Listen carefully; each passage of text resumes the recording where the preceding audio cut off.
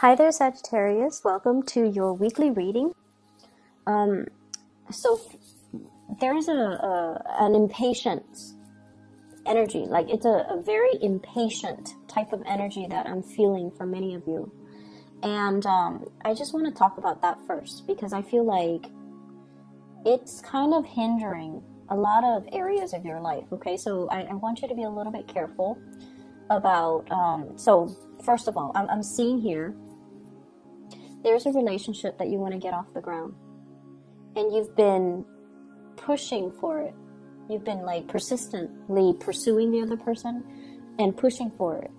And I feel like the other person is like the total opposite of you. They're very cool, they're very calm, and they're very, very patient. And so I see you, rushing towards them, and it's not met with the response that you're hoping for, and then I see you withdraw. So from their perspective, they feel like you're blowing hot and cold. Okay? So they feel like they know that you have the hots for them. Like they know that you're interested in them, that you're attracted to them. They can feel it. But then you push too hard and they don't really know how to respond. And then when it's met with, that lack of response that you're hoping for, then you're just like, oh, never mind. You're not interested in me. I'm going to, take my love and go elsewhere. And then you turn around and you go off in a different direction. So they are very thoroughly confused by you. They're very confused. And so I feel like, rather than pushing so far ahead, you kind of have to do a little bit more observing. Because I feel like you're dealing with someone whose love language just doesn't really match up with yours. And I feel so horrible just saying that because, that word, love language, what is that? It doesn't register in the Sagittarius psyche, okay? If we feel passion, we should show it. If we feel excitement, if we're attracted to somebody, we want to be around them all the time. And so what is this love language that people throw around? And it's showing up here with the Two of Cups. The way they show love and the way you show love are not jiving with one another. The person that you're dealing with is like this. They're still. They don't really do anything. They don't really take risk. They're kind of, unfortunately, and I feel bad, but cross-watchers, no offense, they can seem a little bit dull and boring, okay? So I think of this person as someone who's very home-oriented. I see them going to a casino probably, once every decade, and they go and they observe, but they don't bet on anything. It's someone who's very risk-averse. They admire from afar, but when it comes to taking the necessary actions, all you hear is crickets. So this is somebody that you, for whatever reason, you like. And I'm sure they have really good qualities. They're dependable. They're very loyal. They're very honest, very truthful, good work ethics, so I'm pretty sure there are reasons why you like them. But your energy is like this. This is someone who takes risks, who's very adventurous, who's very no-nonsense. You wear your heart on your sleeves, and when you like somebody, you will make your intentions known. And so, just imagine these two people coming together. It's not exactly compatible. And so that's what I mean by, your love language are not really compatible with one another. Whatever you feel, when you feel like you're sending them messages and you feel like, oh, it could only be, construed a specific way, they're not getting it. They feel like you might be a little bit too aggressive, or they might feel like you're being flirtatious and you're like this with everybody, or they might feel like you're just playing around, you're just making fun of them, or you're just taunting them.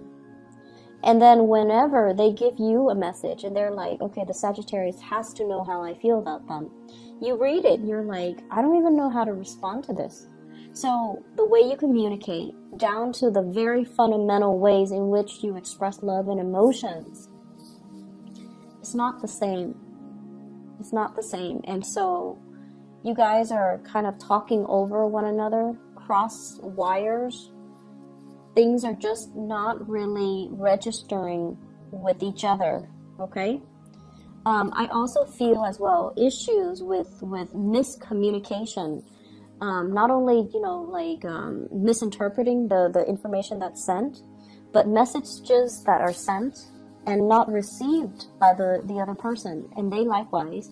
I feel like they sent you some messages and they're waiting for a response, and they don't hear anything from you, and then they're like, what? I thought they liked me. And you do like them. That's the problem. You do like them. But for whatever reason, I feel like it seems like the universe is telling you, have a face-to-face, heart-to-heart conversation. You know, don't beat around the bush. Don't do it through electronic channels. And especially, we are also heading into Mercury retrograde.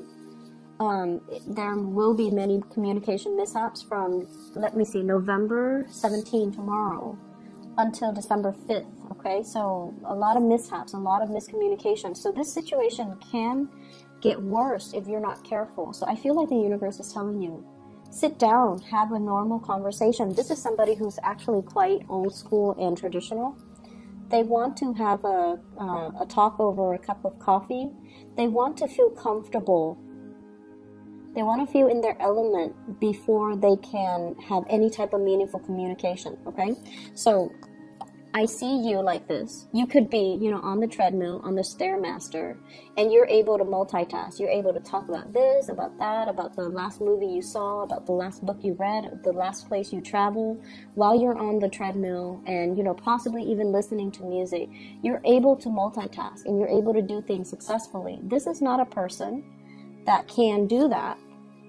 They need to be sitting down on a couch, possibly, you know, warm with the fire going, and they need to feel comfortable, and they probably need, you know, a few drinks before they can open up. And so you kind of have to get this person in their space of comfort before they can open up and give you any meaningful communication, okay? It's not somebody that you can shoot a text message to and ask them like 5 questions. They want to have a conversation. So you definitely have somebody here that is looking at you.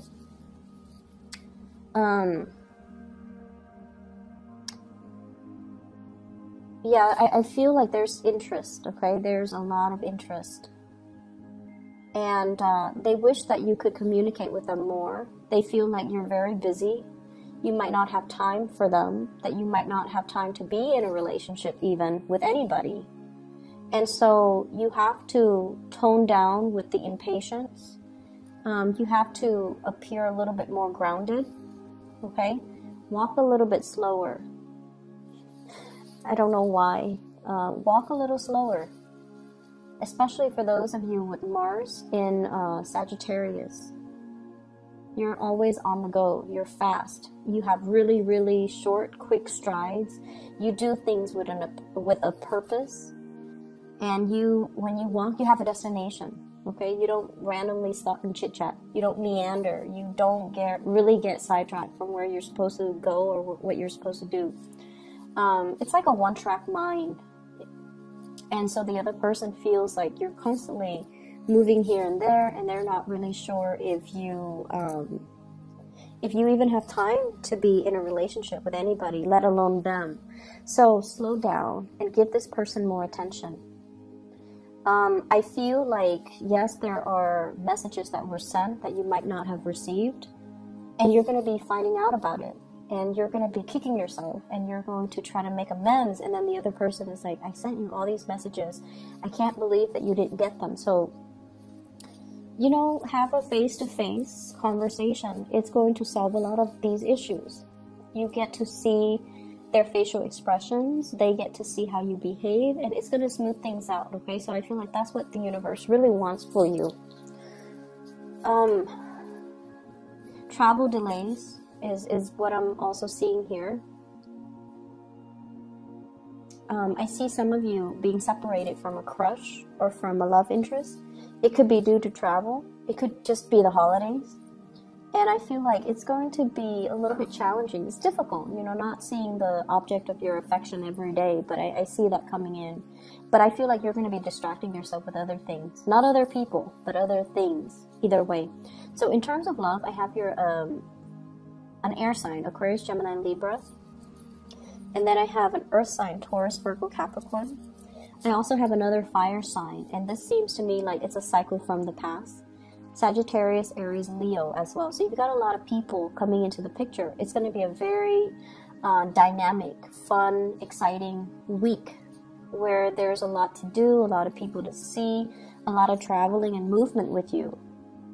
I also see like, you know, instead of bar hopping, you're going like house parties. You're going to different houses. So it's like, I guess, house hopping, house party hopping.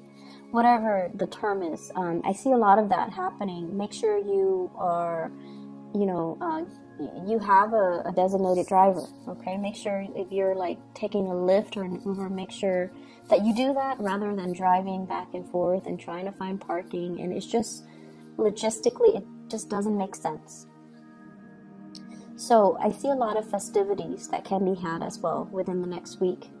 Opportunities for socializing, for going out, for meeting people, and for, I also feel, helping people. I feel like you're giving out either financial advice, you're giving out words of wisdom, you're giving out advice or something. You're helping a lot of people, and you're socializing with a lot of people. I see some of you might be in the public eye, like giving a speech, giving a talk, doing something where a lot of eyes are on you, and I feel like it's going to be smooth sailing. So you might not even need to rehearse a lot. You're just going to exude a lot of charisma, and it's going to allow you to be very well received at this. They're saying it's well attended, so lots of people will be there, and you might have a little bit of self-doubt or a little bit of a stage fright starting off, but it's going to work out really well. I also feel like, you know, once again, I keep seeing this element with family. We are approaching Thanksgiving here in the United States. And so if there has been money owed to family members, make sure you rectify it. I see a little bit of like holding a grudge or keeping a grudge. And I feel like it's from somebody else coming to you. And I feel like an air sign, family member that is an air sign, Aquarius, Gemini, and Libra, somebody is holding a grudge, or somebody is talking about things that should have been in the past, but for whatever reason they're bringing it up. So just be careful about that, okay? Travel and movement. If you are planning to travel, if you are planning to, you know, relocate, it's a good time to start looking in those things right now. But don't sign anything until after December 5th.